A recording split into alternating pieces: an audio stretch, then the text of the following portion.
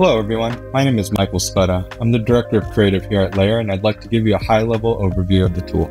Before we get started diving into the different features of the tool, let's take a quick look at the menu bar. The Home button takes you back to the home screen at any time. Selecting Drive takes you to the File Explorer. Here you can access all of your files. Selecting Styles takes you to the Styles page. Here you can build a new style and import models. Selecting History takes you to the History page. Here you can access all of your past prompt inputs.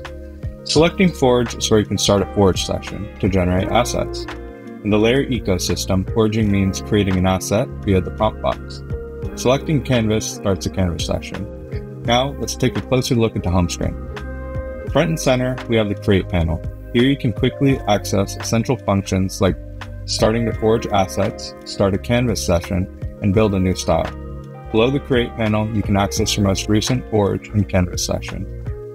Moving on to the Drive, here you can access all of your files, including your generated assets, trained art styles, and images.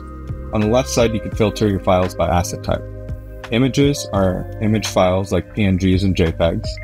Assets are unexported and editable layer generations. Styles are your custom AI trained models. At the top of the Drive page, you can search for a specific file. On the top right of the Drive page, you're able to upload assets, create a folder for organization, create assets or art styles. Now let's take a look at the Styles page. Here you're able to build a new style or import a model from third party. We'll get into best practices and the process of building your style in another tutorial. For this video, we'll keep things high level. Towards the bottom half of the page, here you can filter through your Workspace styles. These are styles you and your team have created in your Workspace. Imported styles are AI models you've trained elsewhere. Layer styles are trained models that can be a good starting point for game background, game characters, game UI, and icons. Exploration styles are not trained models, but are a great way to quickly forge specific asset styles. Just a note here, since these are not trained models, they can generate inconsistent results, but they're a great way to quickly conceptualize and find inspiration. Now, the Forge page is the meat and potatoes of Layer. In the top left is where you can name your Forge session and set where in your Drive the session will be saved. This is great for keeping your workspace organized and efficient. Front and center on the Forge page is the Layer prompt box. The prompt box is where you can describe what asset you want to forge, select the style of that forged asset, and also set a reference. We'll dive into forging assets, ideal workflow, and a thorough walkthrough of best practices in another session. Below the prompt box, you'll find your forged assets generated in this session. Now, once you have your forged asset or have an idea of what you'd like to create, you can start a Canvas session.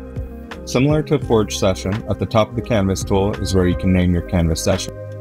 Front and center here in the Canvas page is a prompt box to forge assets directly onto the canvas.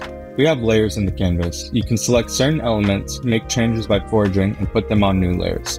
And keep your layers organized like you would in Photoshop. Below, we have our Tools panel. Like Photoshop, you can sketch a rough idea on the canvas and use that as a reference to forge. Use the eraser to intelligently remove objects, mask an area or an object, and make changes and updates to that asset by forging.